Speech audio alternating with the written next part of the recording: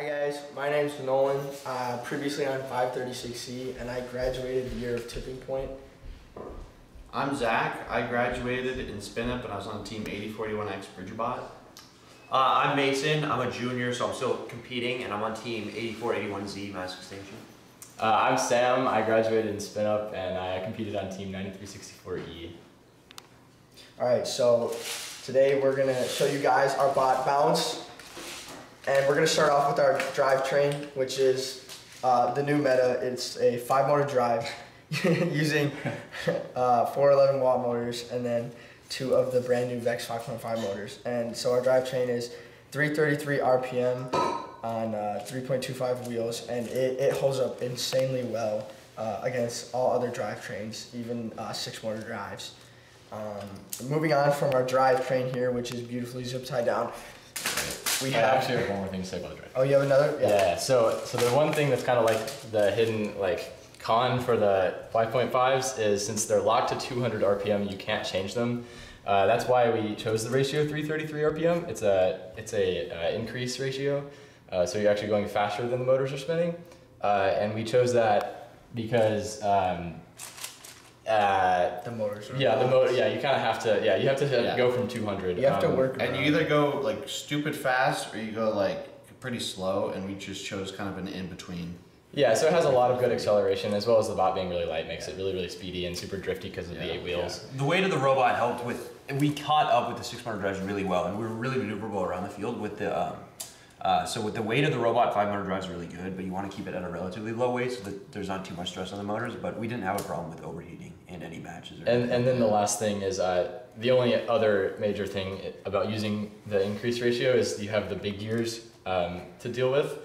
So that's why we chose, one of the reasons why we chose to do an 8-wheel drive is because otherwise you just have big gears in the way that would hit the barrier as you're going over. But with the 8 wheels, we didn't have a problem with that. Oh yeah.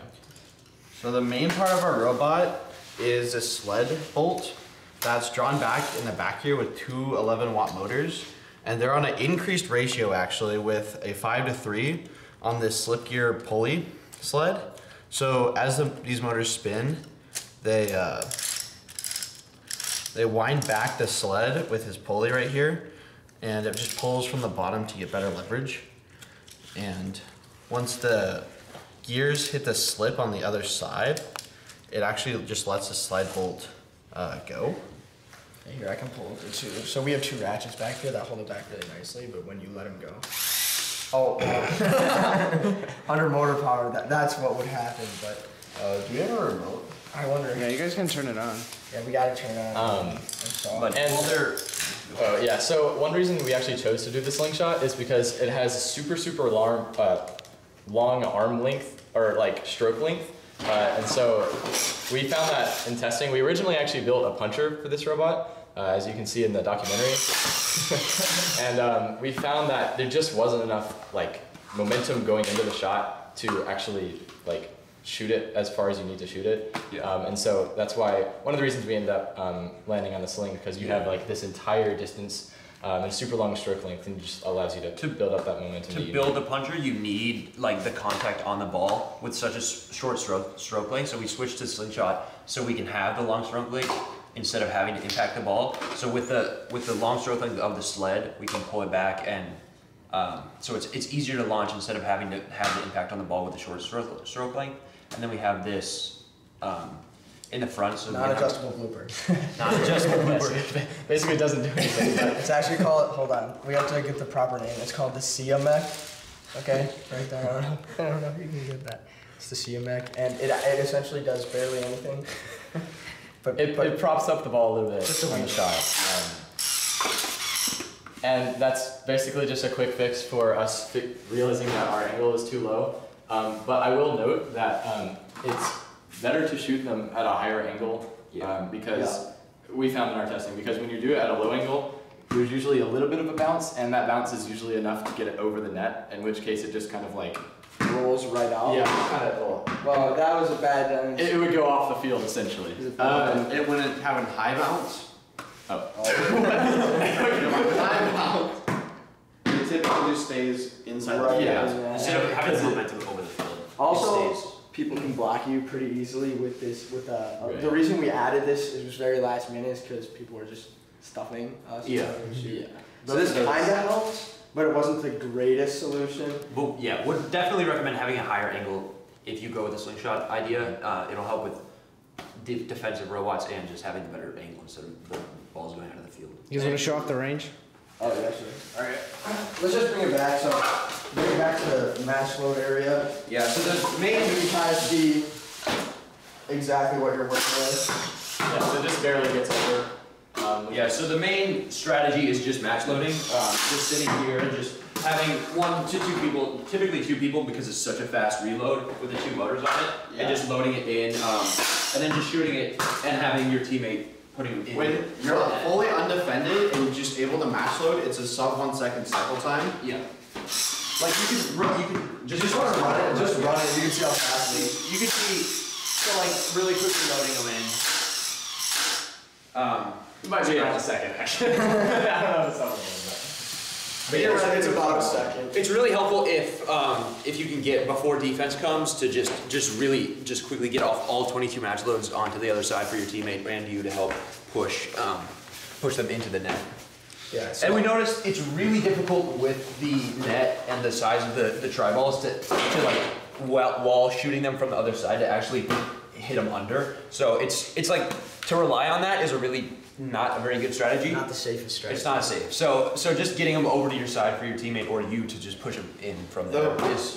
And I guess One thing I will say the slingshot does actually aid in is that it's really good at just putting them inside the frame of the goal. So that way your partner can just walk up and push them all in. Yeah. And if you wanted to get real adventurous, you could do a actual like piston powered blooper that was like angle changing. Mm-hmm. So you could have the lower angle for maybe potentially like getting it under the thing, which we found to be not very consistent, although a lot of teams are trying A to lot of show teams off on how to do YouTube that. have, although those videos They're fake. are extremely scuffed. Exposed, does not work. You can pull these up. You can pull these up Or you and can lift prop it up it. with a tri-ball, but Yeah, and we you won't can talk about fly it that. right under. But we yeah. won't get into that. Just a few more small things.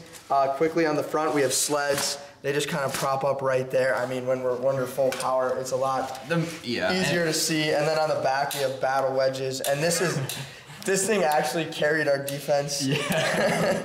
You can kind of see that this bar got a little beat up from, all the pushing and shoving. And if you're gonna do these, you got to make sure they're super like well reinforced, because they like that is like the #1 thing that like goes into other people's robots at super high speeds.